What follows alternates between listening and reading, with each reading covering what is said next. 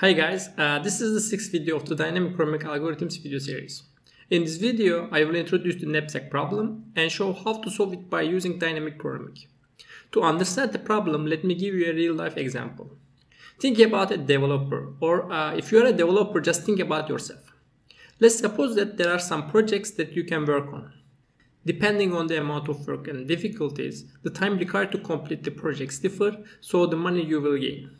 For example, you need to spend 4 days for project 1 to finish it and gain $500, whereas it will take 3 days to finish project 2 and you will gain $250.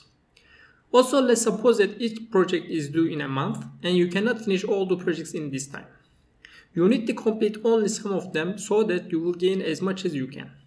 This problem is called a knapsack problem. If you are allowed to do same projects more than once, then it's unbounded knapsack problem. Otherwise, it's called binary or 0-1 knapsack problem, where you choose either to do project or not. To formulate the problem, let me introduce you some notation. First, let capital M be the number of items, or like the number of projects that you can work on in our example. Then let capital C be the knapsack capacity, a month or 30 days in our case. Also let Vi denote the value of item I, or like the amount of money you will gain from project I. Lastly, Wi denotes the weight of item I, which corresponds to the amount of time required to complete project I in the example. Now we are ready to formulate the problem and solve it by using dynamic programming. Before showing you how to do it, it's worth mentioning that we can solve this problem by using mathematical optimization as well. To learn how to do it in Python, please click the link above. Here I will focus on how to solve the binary knapsack problem instead of the unbounded one. Now, let's develop our dynamic programming algorithm to solve it. First, we construct the value function MIC for each item I and capacity C. MIC represents the maximum value that can be obtained with capacity less than or equal to C using items up to I. Note that the solution to the problem can be obtained by computing M capital N capital C, as it's the maximum value with the capacity is less than or equal to C using all items. In the first step, we initialize the value functions. M0C equals to 0 for each C because no item is included. Then in the second step, using a nested loop, we iteratively update MIC as follows. To compute MIC, we have only two options for item I. If we don't include item I and leave it out, then the best we can do with items up to I-1 and capacity C is Mi-1C. If we include item I, then we gain Vi, but we need Wi weight in return. So the best we can do with the remaining items up to I-1 and capacity C minus Wi is Mi-1 C minus Wi.